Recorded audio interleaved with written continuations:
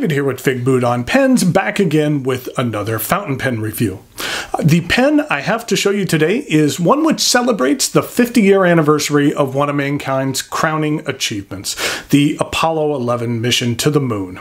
And the pen is called the Montegrappa moon landing. What I'm going to do today is go over the parts and features of the Montegrappa moon landing, talk about what I care for and what I don't care for. I'll show some measurements, size comparisons, and provide a writing sample. Thanks go out to Kenro Industries, the U.S. distributor for Montegrappa, for providing this pen on loan for review. To commemorate the anniversary of this historic mission, Montegrappa has actually released two pens. There is the limited edition model, which has a large number of bells and whistles and retails for around $7,000 for the silver version and about $45,000 for the gold version. The pen we're going to take a look at today is the open edition.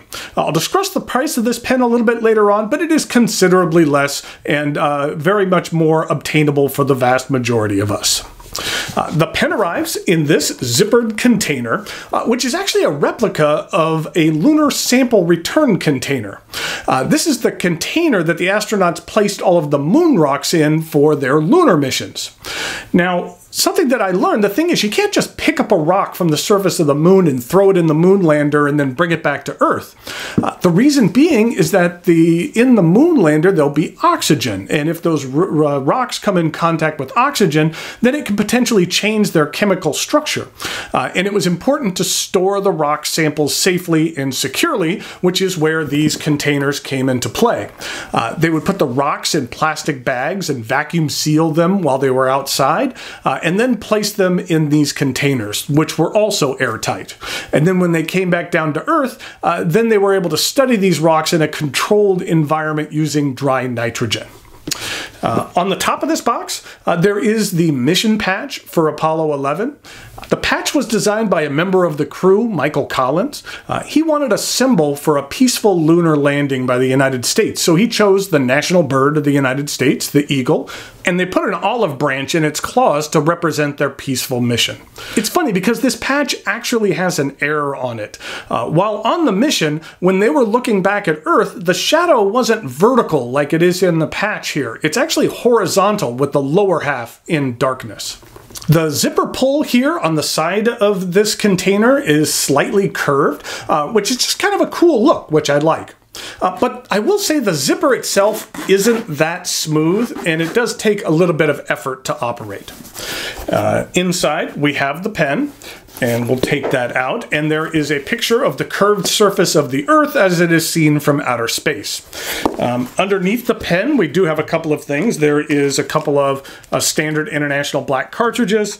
There is a nice polishing cloth. And then there is a use and care guide that has a cover of Apollo 11 and the surface of the moon, but inside is just a standard Montegrappa use and care guide in 10 different languages. And here we have the pen. This is the Montegrappa moon landing. The pen is made from aluminum and has a really nice matte finish. The trim is palladium plated. The limited edition is very realistic in regard to the look and design of the rocket. It's the actual colors of the rocket, which were black and white. This open edition provides more of a kind of a more representative look and is more of a silver and black. Coming in at 56 grams, this is a rather hefty pen, but I don't mind a bit of weight to my pens, and I don't find the weight of this model to be unwieldy. On July 16th, 1969, astronauts Neil Armstrong, Buzz Aldrin, and Michael Collins launched from the Kennedy Space Center in Florida in the tallest and most powerful rocket ever built by man. And 4 days later, on July 20th, Armstrong and Aldrin landed the Apollo lunar module on the moon's surface. The lunar module was actually named Eagle, hence the iconic phrase, "The Eagle has landed." Let's start by taking a look at the cap. The top of the cap is flat, and then it flares out, and it kind of stair steps its way up the cap. It's straight, and then angles up, and then it's straight, and then angles up, and then it's straight for the last inch or so. I like the clip. It's in the form of the stairway structure that supports the rocket as it's on the launch pad. I will say that it is a bit on the tight side. It's functional, but does require a little bit of effort to use. On the bottom part of the cap, it says Montegrappa, and on either side of that, it says United States.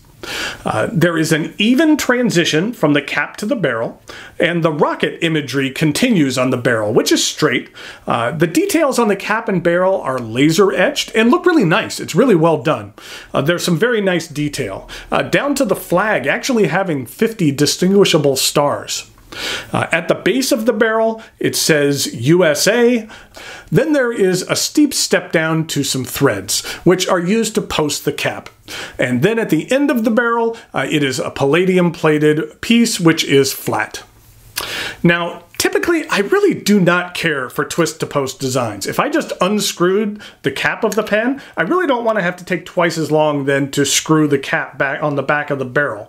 So in that case, this pen would never get posted, and the posting threads would just always be exposed. And typically, they aren't very attractive. That being said, I feel the twist-to-post works on this particular pen. If you choose to post the cap, it actually operates smoothly, and while posted, the pen actually does look very sharp. But if you choose to not post the cap, I feel that this portion of the barrel still looks really nice, and the metal threads really don't bother me, and they actually kind of add to the overall look of the pen. Once you do remove the cap, underneath is a number 6 steel nib, which is available in extra fine, fine, medium, broad, and both 1.1 and 1.5 millimeter stubs. On it is the Montegrappa filigree etching. Montegrappa nibs are manufactured by Jovo, and I find their steel nibs to perform very well. And as you'll see in the writing sample, this nib is no exception. And then here's a look at the plastic feed. At the end of the section, there is a palladium-plated band, and then the section angles up just slightly. While the section is aluminum like the rest of the pen, it does have a matte finish that really helps you maintain a solid grip. The section transitions into the metal cap threads, which are rather wide and blocky and not sharp at all. Then there is a rather large step up to the barrel. That I do find this transition to be a bit steep, so I do prefer to grip my pen a little closer to the end of the section to have to avoid my fingers resting on that steep step. I do find this pen to be plenty long enough to use unposted. But as I mentioned earlier, if you should choose to post this cap, I think it looks pretty sharp, and I don't think it backweights the pen or throws off the balance at all. This is a cartridge converter pen. This pen will accept standard international cartridges, 2 of which are provided, and a Montegrappa branded converter is included. The Montegrappa Moon Landing Open Edition retails for just under $400. And I feel that that is actually a very reasonable price for what you receive with this pen.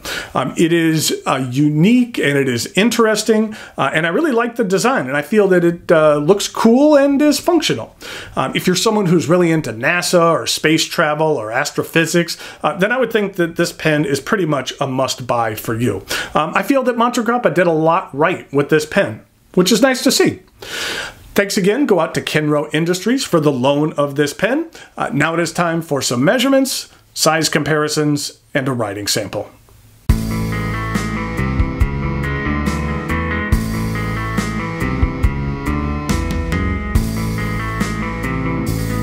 Here we go with some size comparisons for the Montegrappa Moon Landing.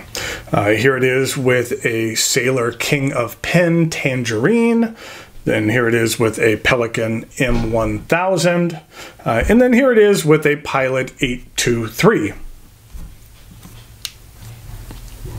And in regard to some other pens, here it is with a Lamy 2000 stainless steel. Here it is with a Lamy All-Star. And then finally here it is with a Pilot Metro.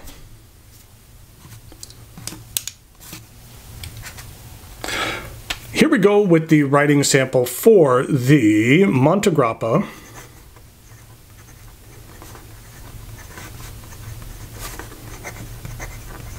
Moon Landing.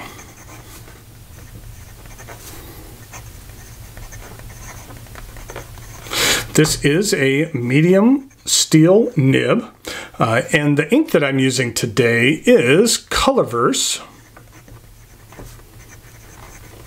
Ham number 65.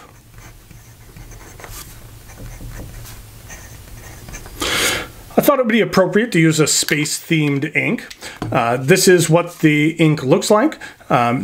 It's not especially a saturated blue, something somewhat similar to something like the Carolina Blue from Robert Oster, or even something like the Noodler's Tolstoy. It's a little bit darker than that, but they're not necessarily overly saturated inks. This is what the bottle looks like. This is actually named for the very first humanoid launched into space in 1961, which was a chimpanzee by the name of Ham, who was launched as part of the American space program. So let's take a look at the rest of the writing sample.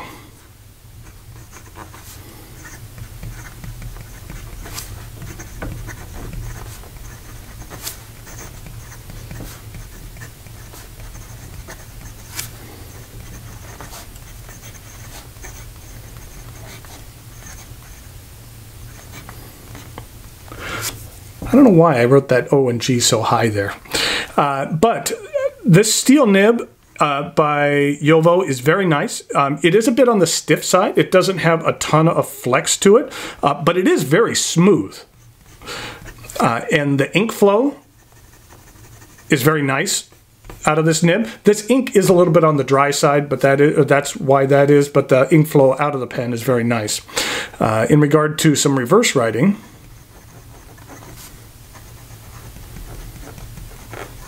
it is a little bit on the scratchy side, but not too bad. And then in regard to some fast writing,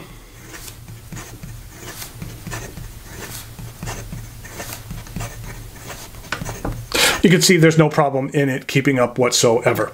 So there we have the Montegrappa Moon Landing. I think it's a very interesting pen, and as I said during the review portion, that I think it's just done very well in regard to the symbolism and what the pen means and how it was executed. So until next time, thanks for watching, and I'll talk to you later.